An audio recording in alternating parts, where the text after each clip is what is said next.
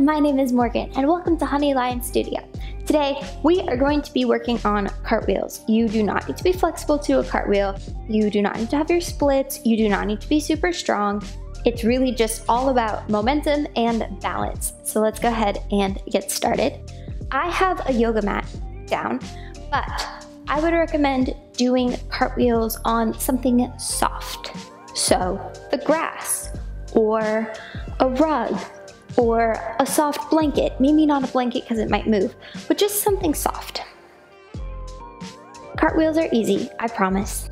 Don't be nervous. First, we have to figure out what leg you are going to cartwheel on. You're either going to put your right foot in front or your left foot in front. You might know this already if you dance. It's usually going to be your more dominant side.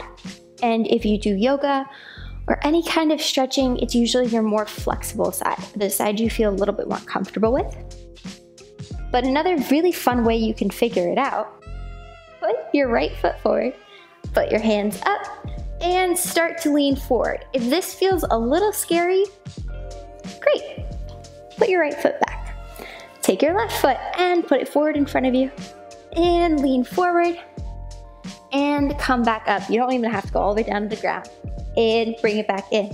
Whichever side felt less scary, that's the side you're gonna go with. You might have to do this a couple times to figure it out, but just test your balance. So putting one foot forward and leaning forward a little bit. If this way feels harder or scarier, might not be for you. Putting your left foot forward, reaching towards the ground, and coming back up. One side is probably gonna feel a little bit more natural. If you're having a hard time deciphering which side is easier, that's okay. We're gonna work on both and you'll know very shortly. Cartwheels come in 5 steps. Step 1, your front leg goes out. So this is the leg we're going to cartwheel on. I'm a lefty, so I put my left foot in front. You put your hands up in the air. Step 2, you bring your same hand as foot that's in front. So my left foot is in front, so my left hand is going to come down. You're going to put that hand down on the ground. Step 3, you put your opposite hand down on the ground. Now notice how my fingers are both facing the same way. You want your palms to be both going in the same direction, and you want your wrists to be directly under your shoulders. So you don't want them to be too far apart, and you don't want them to be too close together. Just a comfortable distance apart. Step 4, that back leg is going to come across and land on the other side. And step 5, you're standing all the way up. Easy. Most important part when you're doing a cartwheel, your first hand that goes down is the same as the leg that's in front. And the first leg that comes down is your back leg. So do not get into the habit of putting your hands down and hopping over, keeping that same foot that's in front, moving to the other side. You want to switch your feet. So we're gonna get started here. If you feel more comfortable, if you feel like your face is gonna fall into the earth, get a pillow and just put it down. I promise you are stronger than you think you are, and that probably will not happen, but if it makes you feel better, do so. So step 1, put one foot in front. If you're still deciding what foot is your good foot, just pick a foot. Start somewhere. Put your hands up in the air. Put your front hand down, your first hand, and put your second hand down. And now we're gonna do a little kick. So you're gonna have to put some weight on your hands and you're gonna switch your feet. So we're gonna go kick and switch and stand up. Let me do that one more time. I'm gonna try to do it without talking so you can just watch. So we go step 1, hand, up, foot, up. Yeah, I think you can do it. When you're going over, when you're switching your feet, you have to put a little weight onto your hands. So if you've ever done a handstand, you'll know that when you go to balance on your hands, you have to push over a little bit, right? You have to get, if I just put my hand down on the ground, my shoulder isn't on top of my wrist. So when we do a cartwheel, we have to go over a little bit, right? We have to bring those shoulders up over those hands. So you have to trust yourself to go forward. Ideally, in a cartwheel, your hips and your shoulders and your hands are all in one straight line. You're like this, but upside down. So let's try again. If that foot felt really terrible and really hard, try the other foot. If it felt scary but manageable, keep going. So put your foot in front, pull your hands up, and we go. Hand, kick, foot up. I didn't even kick that time. Let's try it again. Hands up, and you go.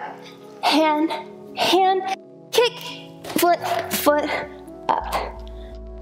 I have to say, it's a little harder doing it this way. Once you start getting your hips higher off the ground, it does become a little bit easier, but we're gonna work on up to that. So let's try it again. We start with our hands up. We go hand, kick, foot, and stand up. Let's work on that a few times. Just get it in your body. Get comfortable doing this.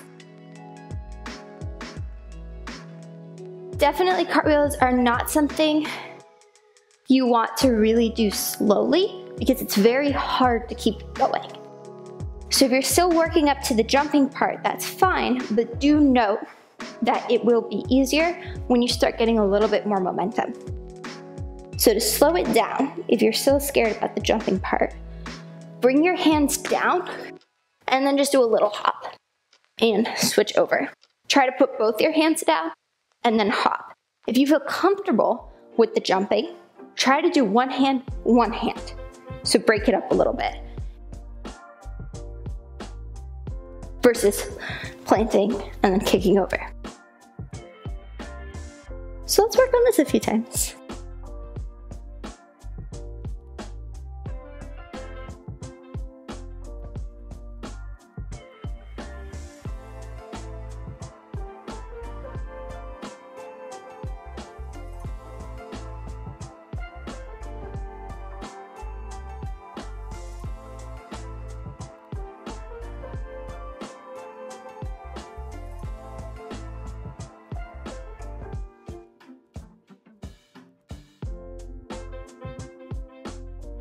Cartwheels are one of those things that just come with practice.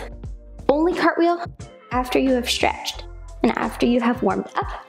And start from ground zero. Please do not throw yourself at the ground.